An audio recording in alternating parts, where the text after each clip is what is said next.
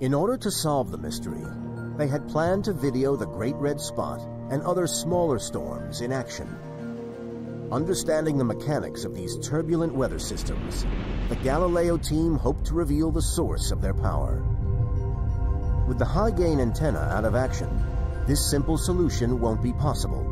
The team back at Mission Control need a new approach. Instead of making long, continuous movies, we made three-step movies. You watch the red spot, you come back a few hours later, you watch it again, and so it's just a three-step movie instead of a continuous movie. Galileo homes in on a turbulent area of small white spots caused by what they think is convection or rapidly rising air. If these are storms, they will need to find proof. They need to locate another of Jupiter's most extraordinary features.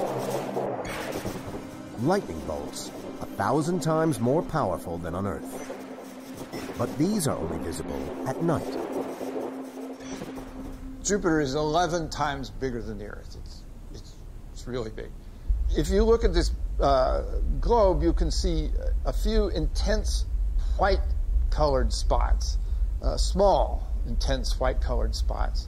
And when we got around behind Jupiter and looked at the night side, it was those very white-colored spots that had the lightning in them, and no place else.